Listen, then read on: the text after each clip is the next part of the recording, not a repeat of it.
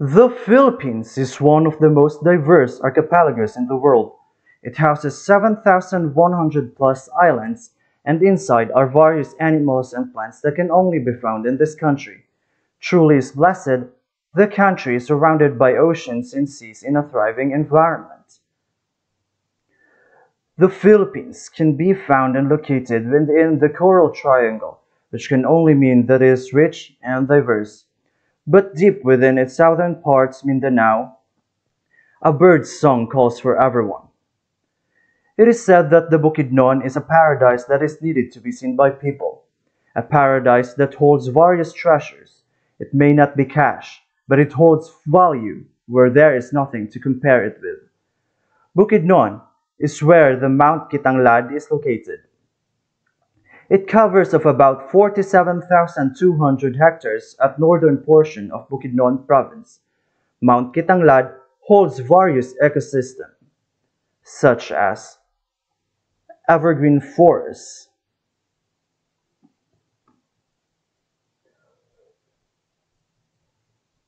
lower and upper montane forests, mossy forests, grasslands,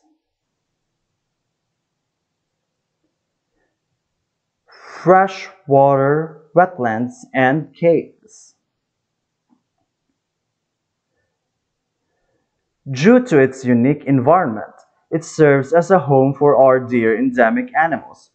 One of its residents is the Philippine eagle, or as the old Bisaya call it, manaul. Aside from the Philippine eagle, Mount Kitanglad protects smaller avian endemic animals such as white-headed swiftlet, Mindanao lurikit, Mindanao rocket-tail, Mindanao slaty black jungle flycatcher, Mindanao scoops owl, red-eared parrotfinch, and Apo myna. On the land counterpart, we have the brown deer, Mindanao moonrat, Philippine warty pig, Mindanao tree shrew, Philippine flying lemur, and Philippine tarsier. And at night lurks most feared of them all, the cute little bat known as pygmy fruit bat. Although there are great differences in shapes and sizes, these large and small residents of Mount Kitanglad have roles to fill. These unique animals in Mount Kitanglad keep the ecosystem in a balanced state. The Philippine eagle feeds on small rats and rodents. Though small, these rats and rodents are highly capable of producing offspring in such a short period of time. It feeds on rice, crabs, and fruits. If the Philippine eagle is gone, these rats and rodents will exponentially grow in terms of population. Since these small critters feeds on rice, it will find a great source of food. And where do you think it will go? Of course, the rice fields, and it will infest on the agricultural land to survive. Now, if without the Philippine eagle, who will keep the population of the rats and rodents in check for free? And now, you know them, our cute and helping residents of Mount Kitanglad. Just because we love our dear animals too much, it is not a reason to neglect our forests. A forest is a collection of many plants that is dominated with large woody trees and small shrubs.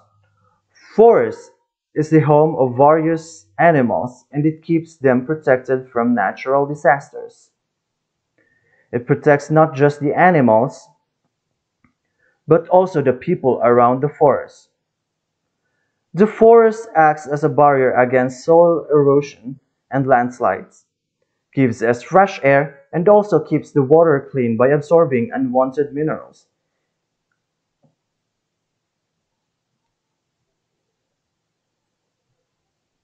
Each and every trees in a forest has a role to play, just like the animals. Trees breathes the carbon dioxide for photosynthesis and it keeps it to create branches, delicious fruits, and a breathtaking scenery. The roots of the trees keeps the soil in place and water moisture intact, mitigating erosion and floods when storms are approaching. Since it keeps the soil in position, the nutrients in the soil will not be carried away by the runoff, which gives us humans the opportunity to grow food for us. This presents a balanced ecosystem where there is a give and take among animals, trees, and humans. However, due to the advancing and rapid modernization, forests are being mowed down for other uses. One of the main reasons why our forests are cut down is due to agricultural expansion. Monoculture in a piece of land such palm trees or rice fields plantation does not support a lot of animals because the needs of other animals are not present in the vicinity but can only be found in a healthy forest. Other reasons why there is diminishing forests are wood extraction, road construction, and urbanization. Due to neglect, forests are being trimmed one by one, the home of our beloved endemic animals. So how do we protect our cute little residents all by yourself? To get started, we need to reduce plastic wastes. Why? Because some of the wastes can drift away to the habitats of our cute little animals and eat it, which can lead to poisoning and at worst death. But how? First is to reuse plastic bags. When going to the supermarket, bring your own eco bag. Just use plastic for wet goods such as fish. Next is do not litter. It may cause disturbance to sensitive habitats. How are we going to do this? Just keep your wastes first until you find a trash bin. Next, report any harassment on animal, especially our cute little friends and harmful activities in Kitangla. Inform yourself more about reforestation and deforestation.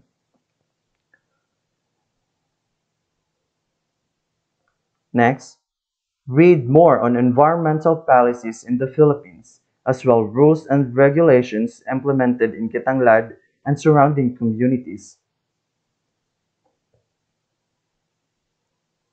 Lastly, voice out your opinion. The safety of our cute little friends will always start with us. Protection of Mount Kitanglad is our responsibility. Thank you and goodbye.